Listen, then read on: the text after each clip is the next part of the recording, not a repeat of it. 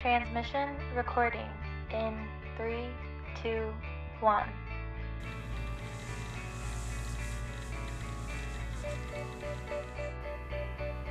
My name is Dr. Roy Colley. I'm a specialist in artificial intelligence, supervisor and chief robotic research engineer at ARTIE, Artificial Intelligence Technology Incorporated, April 16th, 2015.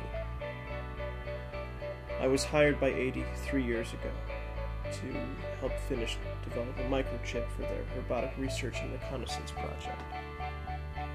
The idea was to create robots that looked identical to humans. We would copy someone's memory and download it into the head of a robot surrogate. I became so immersed in the research that I began to stray from the original goal. An industry motivated by innovation as well as profit doesn't look down on exceeding expectations. At the time, I felt that cognition was necessary for the robots to learn. They could observe their surroundings and the interactions occurring between other beings, analyze the inputted data, and initiate responses in situations with similar scenarios through the application of this stored knowledge. If they watched a football game, they would learn the rules. 2 months ago, there was a demonstration for Colonel Milton.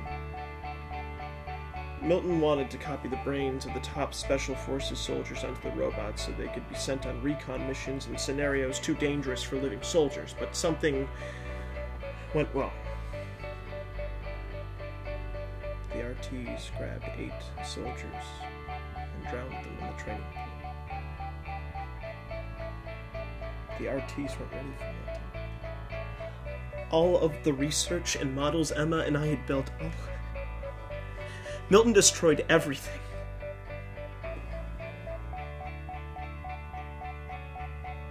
Almost everything. ARTIE was the first robot I made. It was the initial test robot.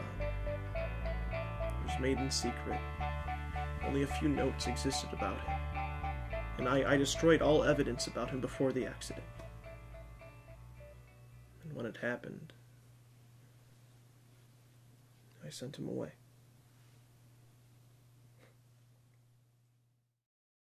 End of transmission.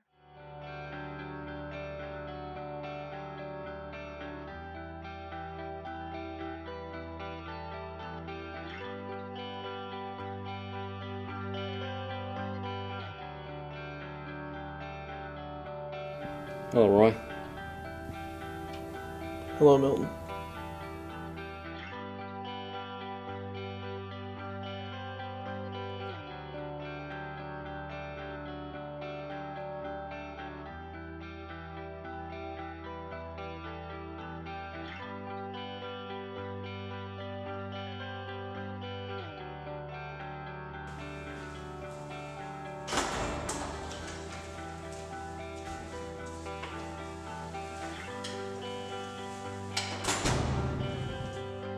So as you've probably figured out by now, we've been scoping the country for any remaining ARTIEs that were misplaced last year. And we think we found 3, but due to the amendments to the Privacy Act, I can't pull products or blood from anyone. Hell, I can't even send them in for an x-ray without the board's approval.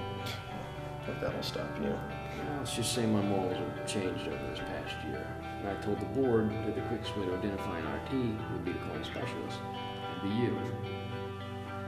And, some of the big guys might be listening in, so it's not too surprising to talk to them.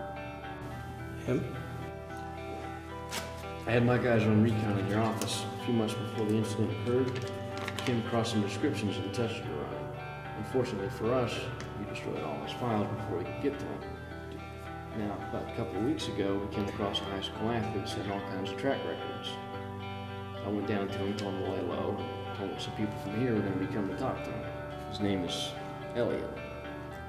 And a little piece of advice, Roy, next time you try to hide a multi-million-dollar marvel, remember that we're the government and we'll notice when one of your ex-girlfriends suddenly adopts an 18-year-old kid. But don't worry, we're not the only ones who know he's staying with somebody you know. Just us. Well, there is one more person, but she wanted to keep her distance.